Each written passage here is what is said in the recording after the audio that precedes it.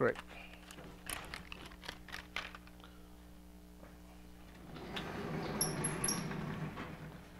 Thank you very much for coming to this talk. And what I'm going to talk about is some discrete type Fourier restriction over some kind of surface. And actually, in my talk, it's actually the torus. It's one-dimensional torus or d-dimensional torus. So the problem comes from the study of the Schrodinger equation, nonlinear Schrodinger equation on torus, which means if we consider the Schrodinger equation, Laplacian x u plus I dt u plus u times u p, to the power p minus 2 equals 0. And also initial value, I would write it as u naught of a function. So here this, so this is a classical Schrodinger equation, and with I say x bar is x1 to xd in TD. So T is a torus. So T is defined by R over Z. So you can say that the space variable is periodic, say, or it's 0, 1, let's say. So now, in order to solve this Schrodinger equation, so this is the linear part, and this is the nonlinear part. If we do not have the nonlinear part, say without this nonlinear part, it would be very simple. We can do the Fourier transforms, and so we can get uxt is e to the I t Laplacian and u naught x. But with the nonlinear part, so we should put something else here. And by Duhamel's principle, so one can write there's I, and we have an extra integral from 0 to t, and eit minus tau Laplacian u up minus 2 x tau d tau. So so formally you can write it this way, but obviously this equation does not solve the problem because you can see that you have like this ut on both sides. Right? So what we're going to do is we'll define the right-hand side. So let's say, so they're equivalent. So we'll define the right-hand side to be an operator t on u.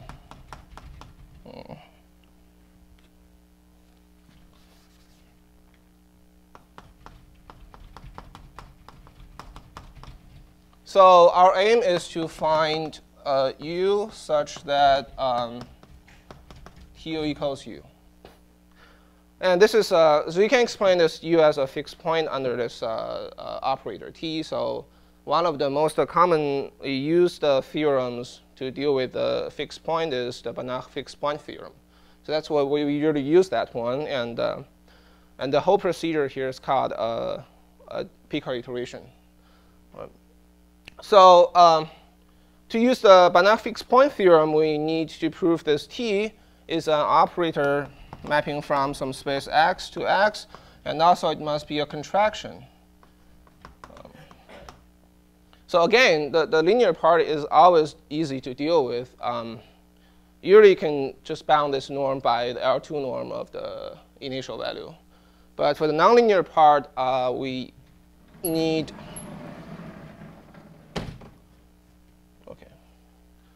need an estimate called Stricker type estimate.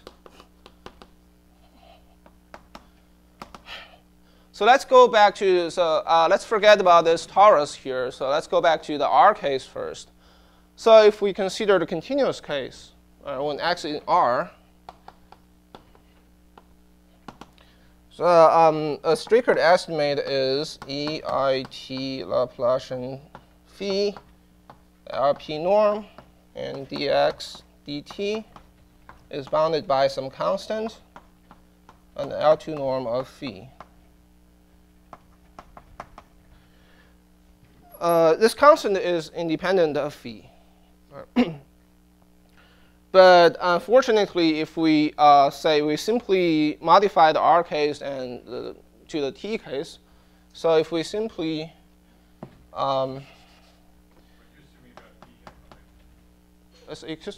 sorry, yeah, thank you. Yeah. This P should be 2 times D plus 2 over D, and D is the dimension. Yeah. So if we simply replace the X by TD, then this claim is false. Say, let's say for T case, and this is not right. So in order to see this, we can explain it this way. Let's say we can always expand this phi into some Fourier series.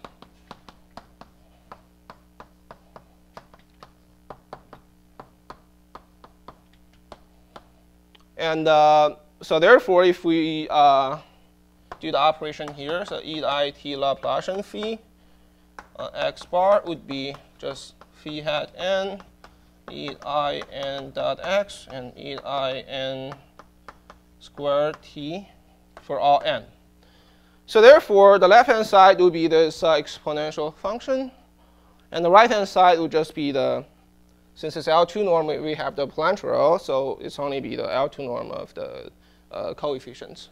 So therefore, the Strickert estimate is equivalent to the following one.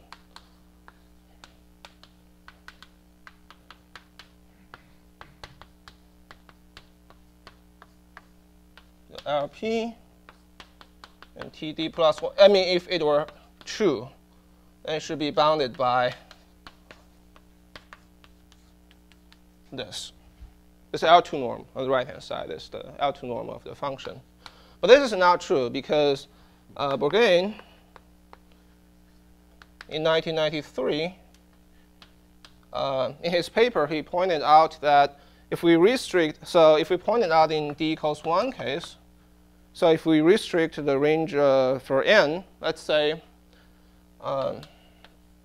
n bounded by some capital number n, a n e I n x e I n squared t.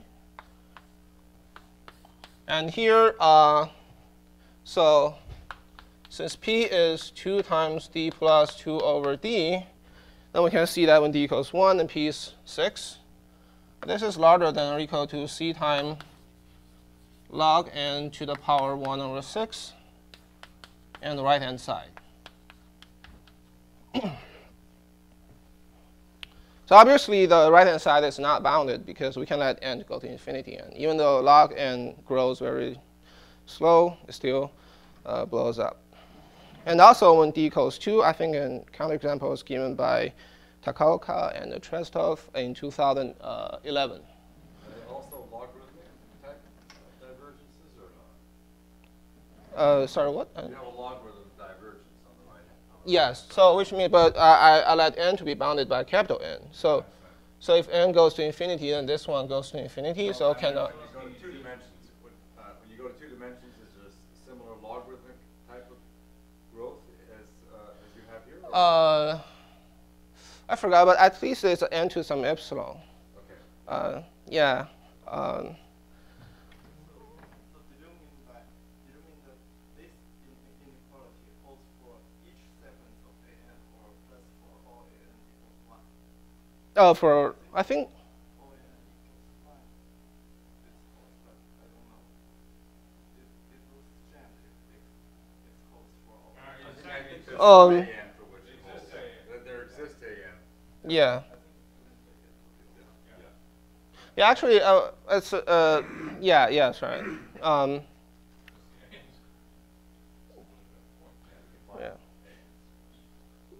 Yeah, and well, I'm not sure, but actually maybe I'll introduce another result about when n equals 1 later. So what we should expect here is we need to modify this one. Let's say, all right. So therefore, we need to modify this one. let's say we let SDN to be a set n such that for all the n, each component is truncated by a capital N. And we say this is in SDN. And the right-hand side, we would expect it to be KP dm. And of course, this bound depends not only on the dimension d, the p, and also on n. So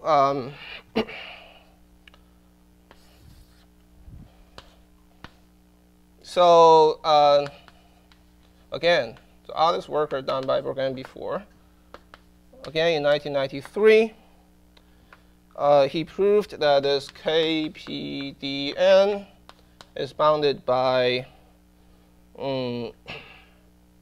C and D over 2 minus D plus 2 over P plus some epsilon when P is larger than or equal to 2 times D plus 4 over D. And we should call this number, say, let's say P naught. That's the critical index, actually. So the most interesting case actually happens when P equals the critical index. If you can prove that in that case, it's just n to the epsilon. But I should emphasize that it's a 1993 result. And when I started to do this work, and it's also the same result here.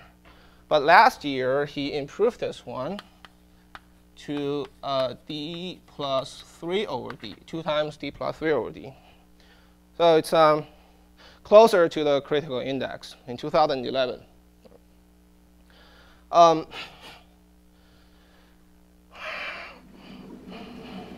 But the conjecture here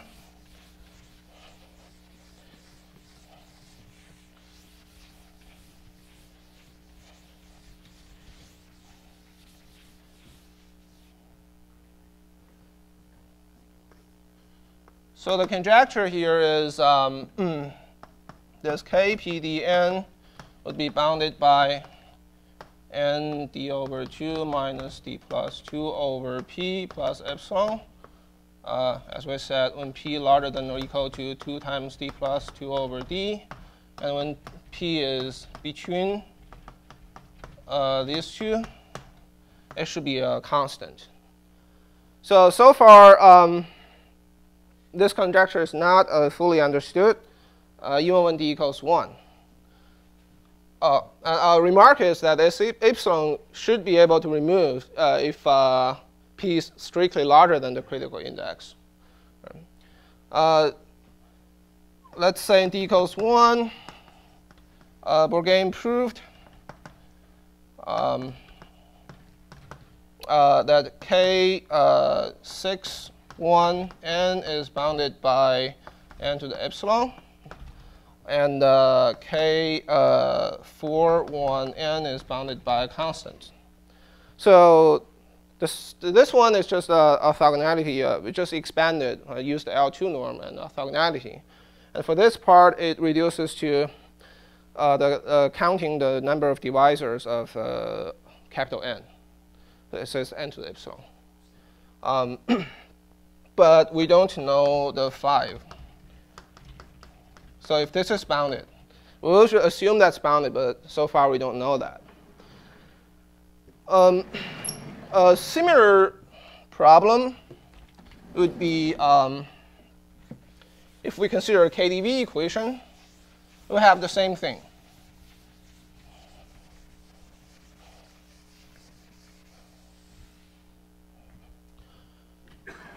So if we consider the discrete type, if we consider the KdV equation on torus, it's dtu plus dx cube u plus u times ux equals 0. And also, the initial value is u naught x. So in this case, the Stricker estimate would be of this type. That's an EINX, EIN cubed t. And here's n, let's say, go from 1 to capital N, and L P norm. If it's bounded by KPN, and L2 norm of the coefficients.